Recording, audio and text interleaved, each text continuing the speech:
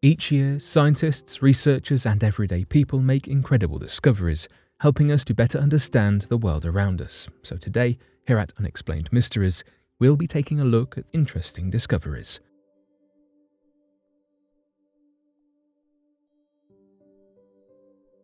Fossils found in Batagaika crater. Deep in the permafrost of Siberia lies an enormous mega-slump crater known as the Batagaika crater. At around 1 kilometre long and over 86 meters deep, this massive void in the earth is only increasing in size, and at a rapid rate.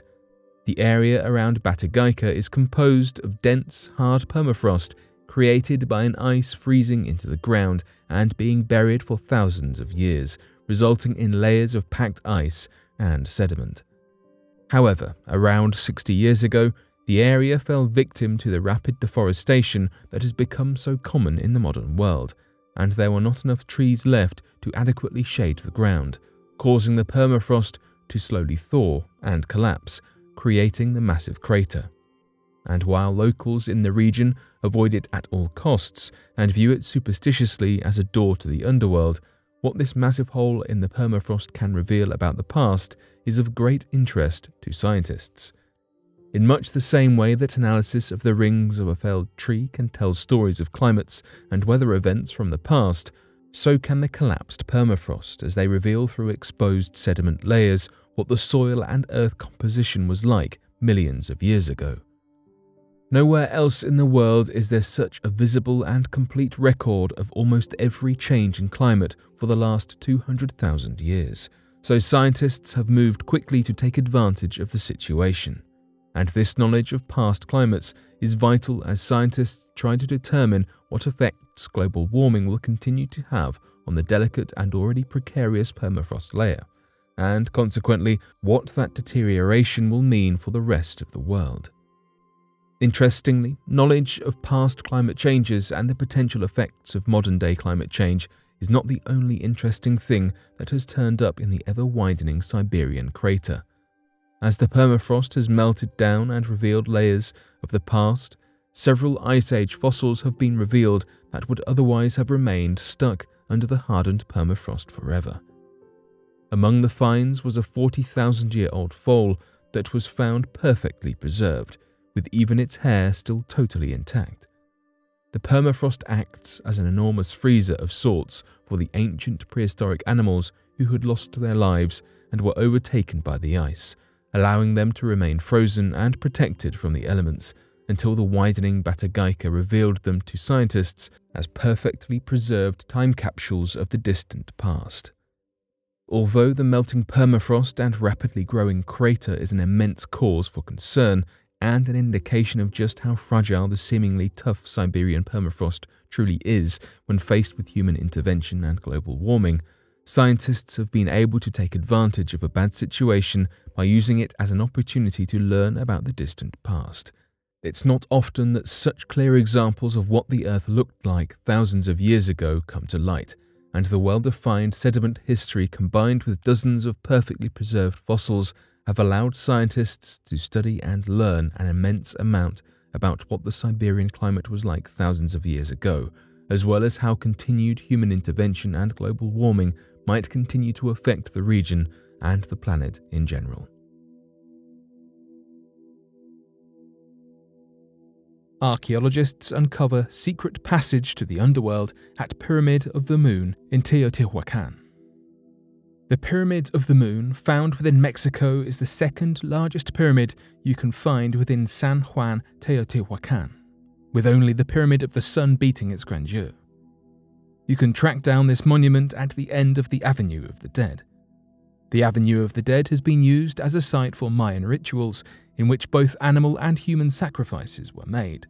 However, building on research carried out up to 300 years ago, recently archaeologists unearthed a concealed tunnel within the pyramid, leading into a 15-meter chamber embedded well into the Pyramid of the Moon. Some archaeologists have suggested that this tunnel was believed to have acted as a passage into the underworld. The existence of this tunnel was revealed by archaeologists affiliated with Mexico's National Institute of Anthropology and History, or INAH.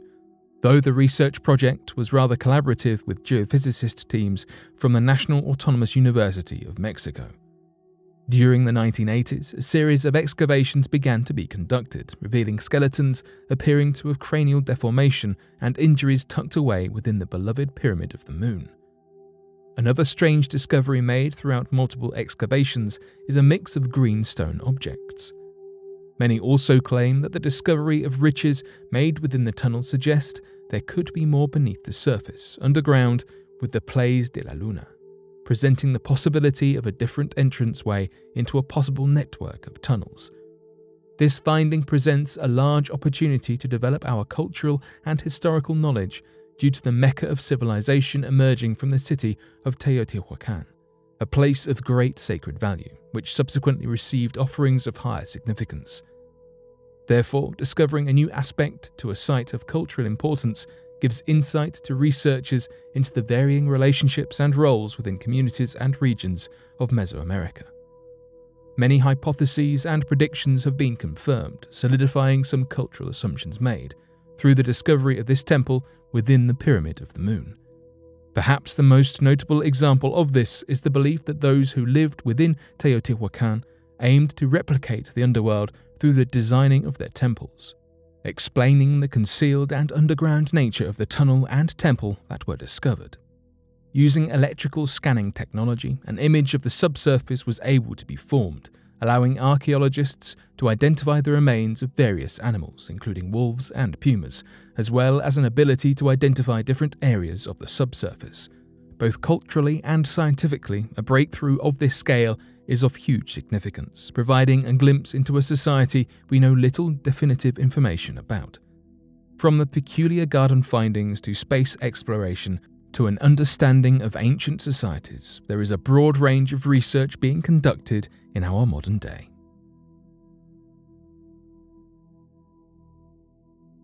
New evidence of recent volcanic activity on Mars raises the possibilities of subterranean life. Spring of 2021 has seen the publication of a recent study suggesting volcanic activity on Mars and, perhaps more excitingly, outlining the impact this could have upon alien subterranean life. Researchers from the University of Arizona Lunar and Planetary Laboratory found what has been described as a dark deposit, around a 30-kilometre fissure on Mars. A fissure is a volcanic vent that lava can burst through.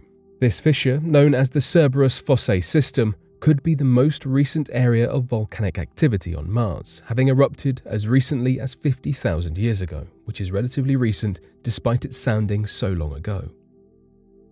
The explanation behind the fissure's recent eruption is currently that the magma erupted when it came into physical contact with gases or ice, both of which then vaporized. This explanation is purely speculation, is subject to change, and is by no means definitive. What has sparked further discussion and speculation, however, is the suggestion that Cerberus Fossae could mean there is warm magma, a source of heat, beneath the surface of Mars. This, coupled with existing assumptions of groundwater, could be enough to support some form of life. Furthermore, the heat of the magma, with it being so close to the surface of Mars, has the potential to melt some permafrost, producing liquid water which can be absorbed and leak through cracks in rocks. This environment, warm and wet, could support life on Mars. The idea that these could be suitable conditions is supported by the work and answers found under the Earth 4D project. The work, led by Barbara Sherwood-Lawler at the University of Toronto, found that some life on Earth is able to survive without any sunlight whatsoever. Who is to say the same cannot happen on Mars? One hazard that has eliminated the possibility of life on Mars in the past is the thin atmosphere and lack of ozone layer.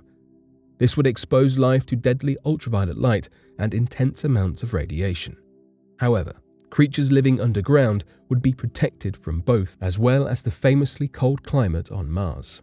Despite the environmental clues we continue to uncover, we are yet to discover any life itself on the red planet, and some people are convinced that it is not such a bad thing.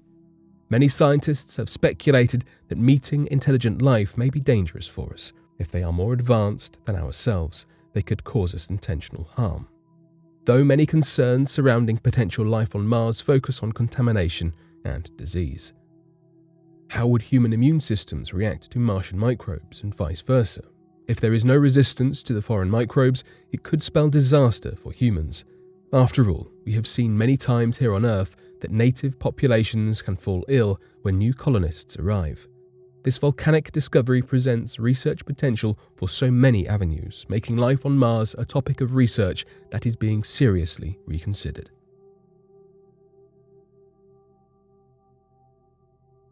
But what do you make of these recent discoveries?